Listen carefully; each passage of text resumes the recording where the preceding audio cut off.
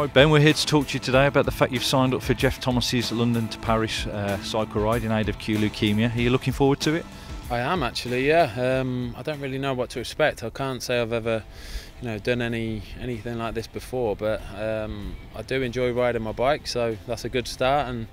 And yeah, looking forward to it. Really looking forward to it. I know, the fact that it's for an incredibly good cause is just makes it a whole lot easier when you're doing the training. You've twice had to come back from a cruciate ligament injury before. How will this ride actually help your rehab?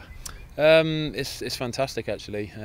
Biking is basically my, it's my bread and butter. I do it every day in the gym. I've done my cruciate 2 times before, and I'm no stranger to sitting on a bike in the gym, and that's all good and well, but it does get a bit boring now and then. So it's a good, it just keeps you going. Like I say, when you're out on your bike, it's a lot of freedom. It's a de-stressor as well. It's fantastic for that. So no, I'm looking forward to it. I love getting out on my bike.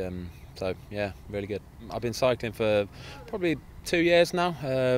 Started off on mountain bikes and stuff like that when I was a kid, but me and my brother kind of got carried away a couple years ago and went out and bought ourselves some proper road bikes, and the bug kind of bit, and that was it really. And you can see me out any other night in and around Stratford in the full gear, the works, the lot, full lycra.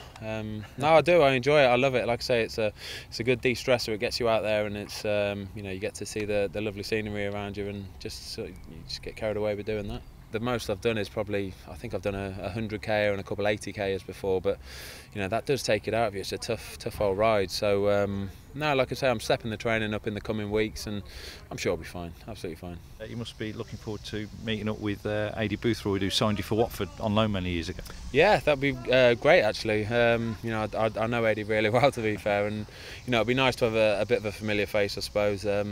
Like I said, I think if I can go in the fast group, as long as I can hang on to Jeff's saddle and he can pull me around a little bit, I'll go in the fast group. That's not a problem. What do you make of Jeff Thomas and his efforts over the past decade to raise money for blood cancer sufferers? Absolute hero. It's fantastic what he does. It's such a worthwhile charity, it's a fantastic idea, fantastic organisation, and like you say, it's when these people you get desperate, you're willing to try anything, and that's exactly what the charity offers. And I think if that opportunity arises, then you've got to take it. So the more money we can raise for them, the better they're going to be able at doing their jobs.